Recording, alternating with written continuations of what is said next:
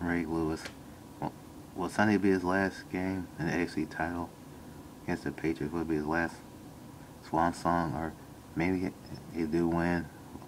Will it come up with another Super Bowl ring for this man? Time will tell.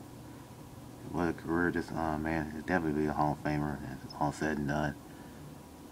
Of course, he helped the Ravens be the best defensive teams in the last 13 years.